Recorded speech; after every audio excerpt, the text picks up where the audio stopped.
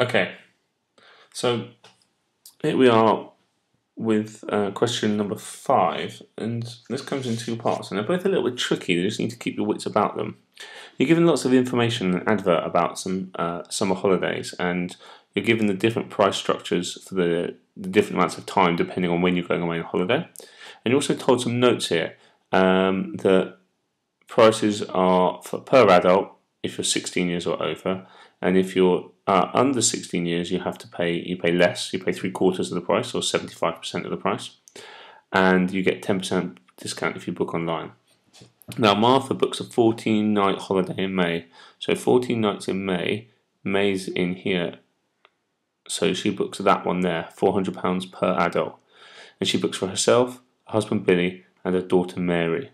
And she books online, and we need to explain that the cost is going to come out as £990. So we know the answer, but we just need to get to that answer and explain the working. It's very important that we explain clearly what's going on. Well, we can look and we can see that Martha and Billy is equal to 2 lots of the £400, which is £800. That's the cost for them. For Mary, however, we need to work out 75% of the cost. Now we can do that on our calculators. I've just done it here without, and you can check my answers. We know the full adult cost is £400. We know half the adult cost would therefore be £200, and a quarter of the cost will be £100. We want to find out 75% of the adult price, so it's going to be these two together. So that tells us that Mary is going to pay £300. So together the cost for the family is 800 plus 300, which is equal to £1,100 or £1,100. Okay, and if we got that, we get 2 of the 4 marks, which is quite straightforward to do to start with. Now, in order to work out the discount, we've got to find out 10% and take it off. So the discount we're going to find in the following way. So 100% is the 1,100. So therefore 10%, we're not going to halve it like we did here, we're going to divide it by 10, is £1,100. And so if we found out that's what the discount was going to be, we get our 3rd mark. And then we can find the final cost.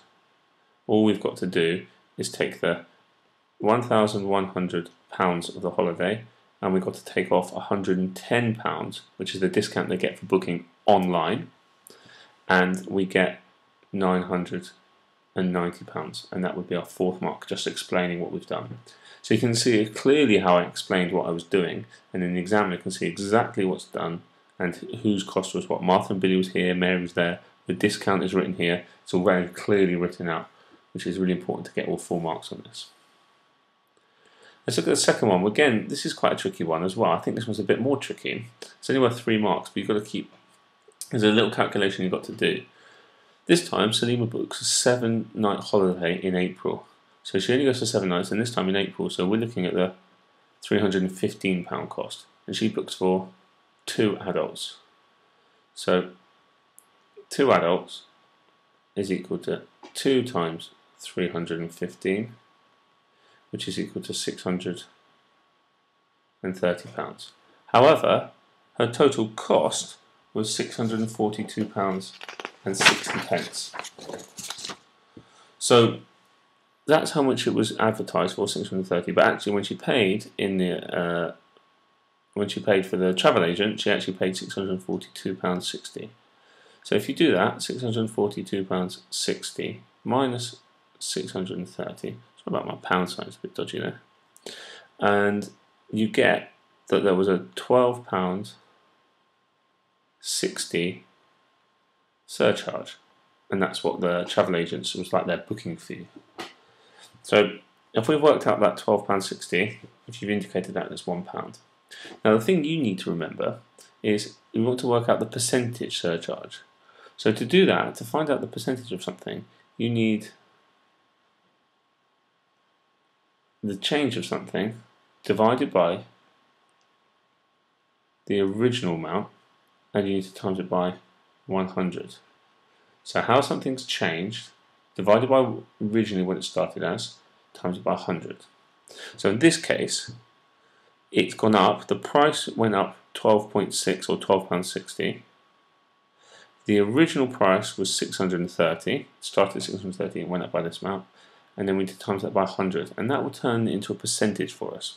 And if you do that on our calculators, remembering this is a calculator paper, you will get this answer here gives you 0.02. When you times by 100, it gives you the answer 2, which is therefore means that the £12.60 was a 2% surcharge. It was 2% of the £630.